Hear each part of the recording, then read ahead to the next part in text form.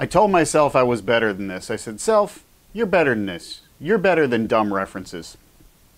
No, I'm not. It's hammer time.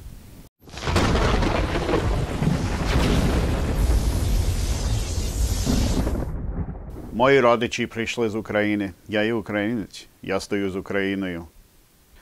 I've been staying up late at night trying to help where I can and figure out what I can do. And so I figured I'd save a little bit of time and try this old Tony trick on making the motor mount here. Let's give it a shot. Let's see if it actually works. Okay, obviously that's a cheesy trick, but you get the idea. So this is the motor mount for the Sledgehammer. It took me like a week of evenings just to machine this part out. You know, I've got a very small mill. It's not the size of the mill. Well, in this case it kind of is. It takes a while.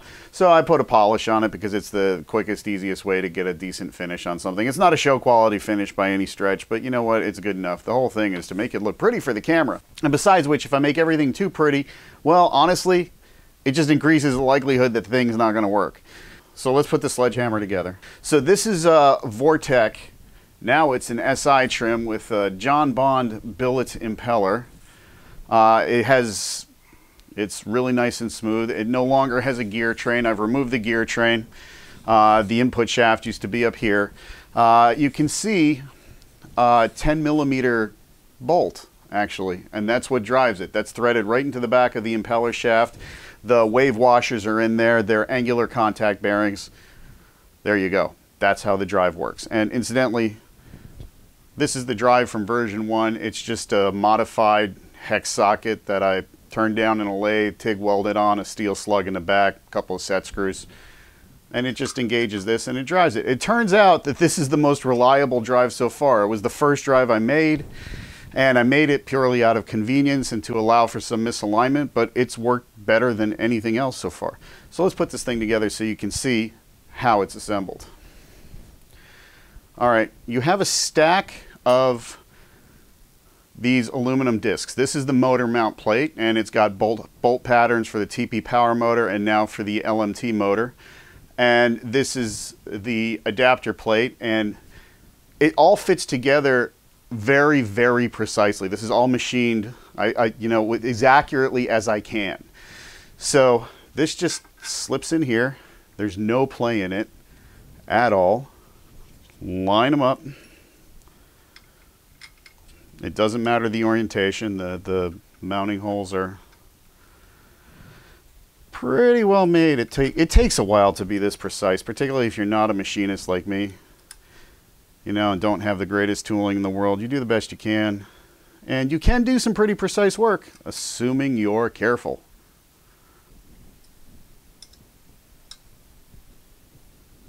All right, so this is the subplate, if you will.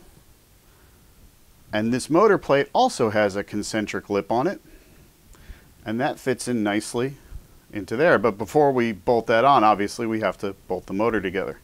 So let's get this thing out of the way. Much like the original drive, this one is also a 10mm hex drive. It's a similar concept, except this time I just used a actual impact socket and turned it down. High-speed steel doesn't touch this. This has to be done with carbide tooling. But it turned out very, very precisely. You know, I got a miniature boring bar. I bored out the shaft to the perfect size. I mean, this thing fits perfectly. There's a 0.5 millimeter clearance between the bearing and the end of the shaft here, and you've got about 1 millimeter on this side before it bottoms out. So there's a little bit of room to play. And the beauty is it's a deep well socket, right? So if something happens and suddenly the impeller, for whatever reason, overspeeds, not that that's ever happened, the bolt just unscrews and ends up living in here. Now what has happened is I've had sync problems before with too long motor cables, which is one of the reasons why this one has a position sensor on it. So that's going to make it easier. So let's put the motor plate on.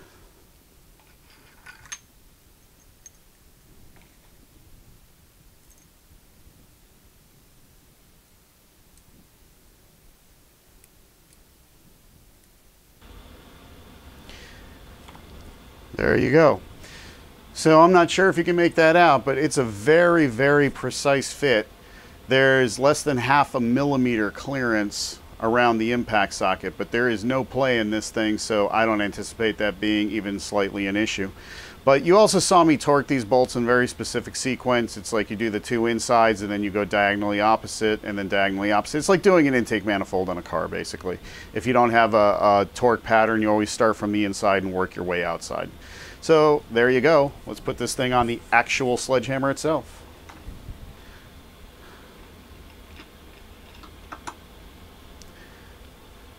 Now here I got to figure out where exactly I want the sensor to be. I don't want it pointed up, obviously, and this will be up. So I figure this is probably good enough. We're going to end up reclocking the volute anyway. So now you just screw this down.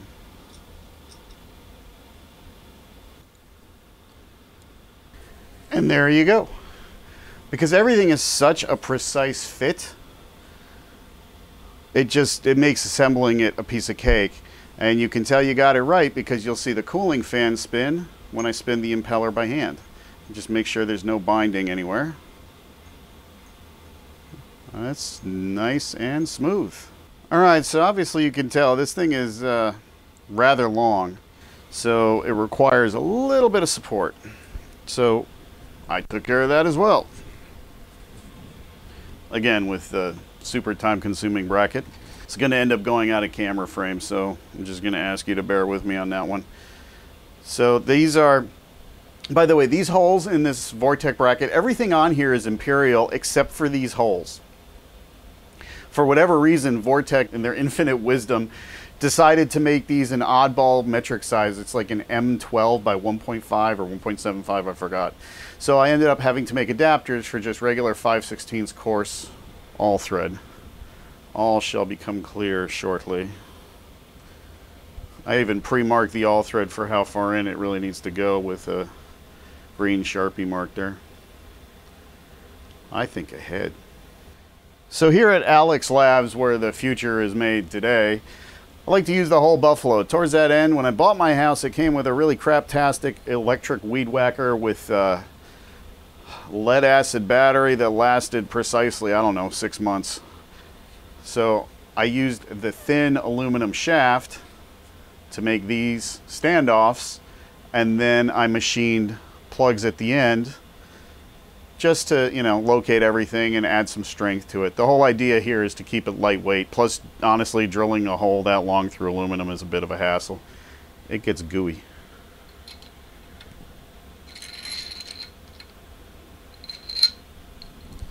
There's one. Getting my fingerprints all over my carefully polished stuff.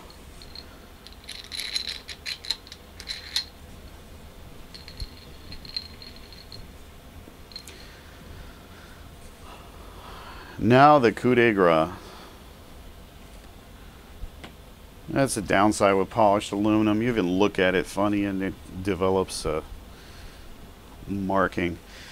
So I did go a little bit nuts on the precision here. So this motor measures exactly 60 millimeters in diameter.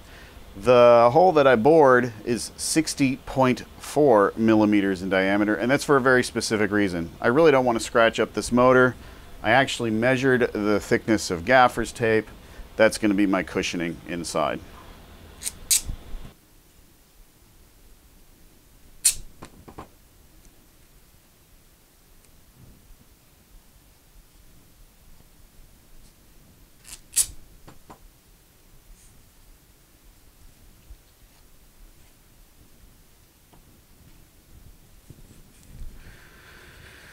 Well, that was painful. So this is so precise of a fit that it actually kind of snaps on to the motor. Let's get this under the camera. I'm quite sure that's out of focus for you, but you know what? Deal with it. So that presses on nicely. And now that it's located perfectly, by the way, now is the time to... In fact, I'm going to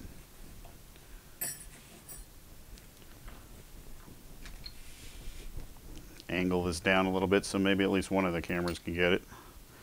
I'm holding this down in the bottom to apply pressure to it because we want this to clamp on perfectly.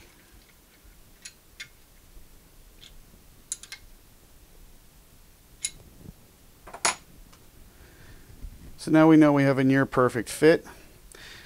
I actually mark these caps like you would, you know, like a main cap or a rod cap, to know the orientation and where they go. And once again, nice friction fit. You want to put some kind of lubricant on the threads, especially when you're threading into aluminum. Doesn't matter, whatever, you know. I'd use anti-seize, but that's in the garage. So this is just moly grease. But something is better than nothing. We'll keep it from galling and keep it from seizing up. And that is what we care about most.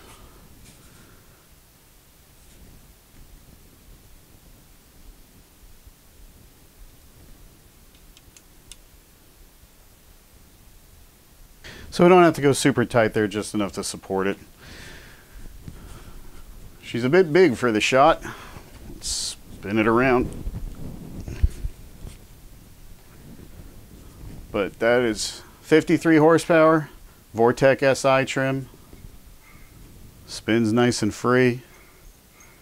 She's a thing of beauty. Hopefully this thing will let us hit 8 to 850 horsepower.